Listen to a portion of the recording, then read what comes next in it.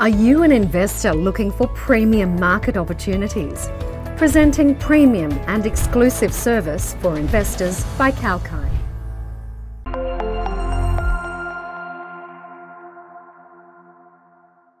It'll be the first budget from Prime Minister Anthony Albanese handed down next week from Parliament House in Canberra.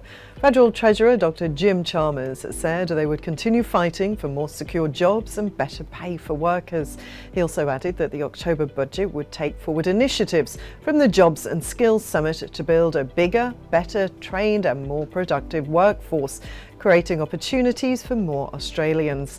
Labor will launch a 12-month inquiry into the rising cost of childcare in Australia, starting in early 2023. The budget will invest $10.8 million to start an Australian Competition and Consumer Commission inquiry in January. Childcare costs increased by 41% over the last 8 years.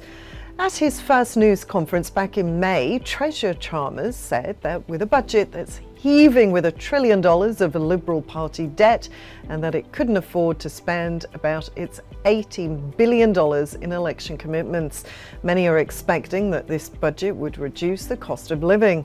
The Reserve Bank of Australia expects the country's economy to slow down next year as high inflation, higher consumer prices, rising interest rates and falling house prices have dampened household and personal spending.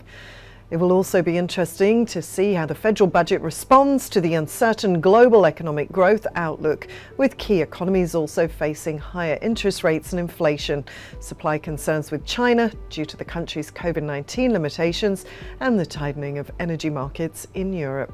So what are you expecting to see in the budget? Let us know in the comments below, and don't forget to hit the like and subscribe button. You can also press the bell notification for our upcoming videos. I'm Rachel for Kalkine Media.